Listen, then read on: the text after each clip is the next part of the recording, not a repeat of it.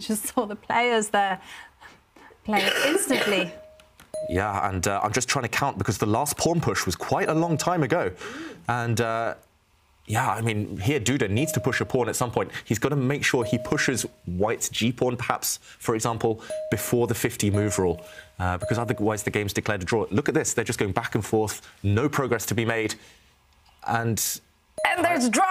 Liam Lee has suddenly won the second Blitz game against Magnus Carlsen to take that one to Armageddon. Wow, we will show the end of that game a bit later, but look at this time scramble now. Yeah, Magnus, it looks like he blew it. He got overexcited, and Duda's smiling now, and he blunders into a repetition of the position. It's a draw. It's automatically a draw. He blunders into repetition. That is crazy. Pragg wins the match in Armageddon with a draw in that final game.